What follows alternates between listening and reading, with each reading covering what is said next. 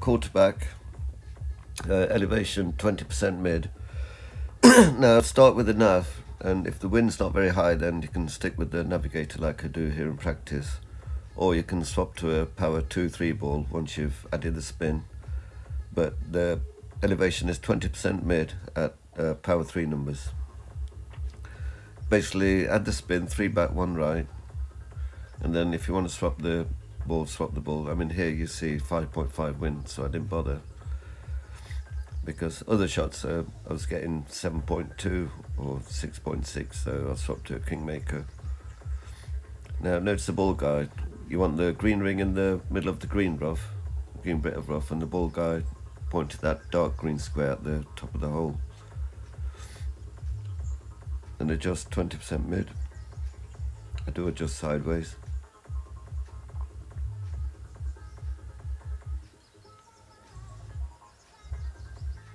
Flipping mountain it great again on my proper shot. Yeah, dear. Perfect shot.